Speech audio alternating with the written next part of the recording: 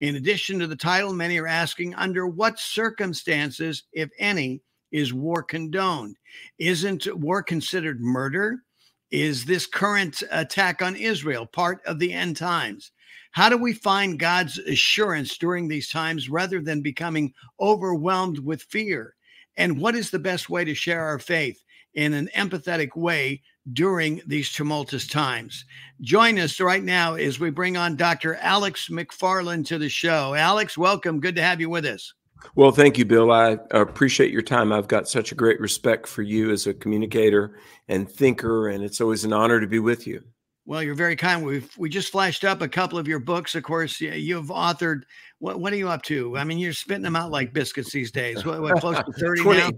20 books, and I give God the glory. Over 20. And of course, you've got a book. One of the books, of course, one of my favorites is when you're answering questions.